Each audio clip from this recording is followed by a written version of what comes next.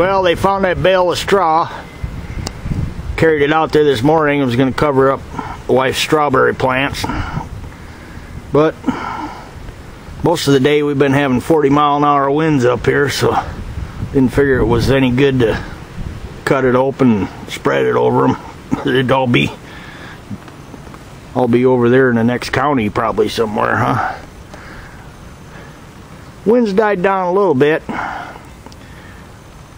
Pretty nice day. Actually got up to 40 degrees. That's unusual. But with that wind, it was just kind of intolerable. So I was sitting down in the basement by a wood stove, started reading a book I got yesterday. I don't know if it's interesting or not. Let's go see what it is. I started reading this book this afternoon. Some gal named Laura Lee Cracker. I don't know. But it's kind of interesting so far. It's kind of a financial type deal. And apparently this gal that wrote the book, she's from out east, and when the financial crunch came on, why they were way upside down and didn't know what to do. And apparently she was part Mennonite and started hanging out, figuring out what these people were doing. You know, how come they were doing so much better than she was?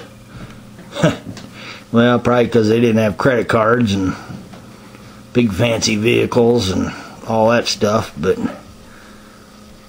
I'm not into it too far. I don't know where I'm at. I got a dog ear.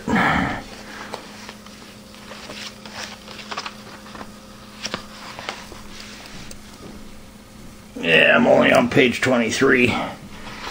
Well, it's a pretty interesting read. Didn't know if anybody'd be interested or not. But it was given to me yesterday for Christmas by my mother. We're old Germans that haven't been in this country for too long. And you know, we've always lived that way. It's kind of amazing to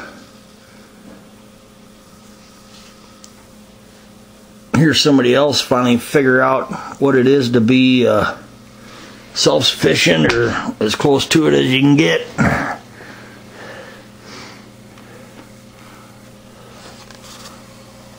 Look at that, I can't believe they ain't melted. But anyway, just sitting around doing nothing, waiting for the chickens to go to bed. I hope you all had a good Christmas. Hope you all have a happy new year. Sure as hell can't get any worse, can it?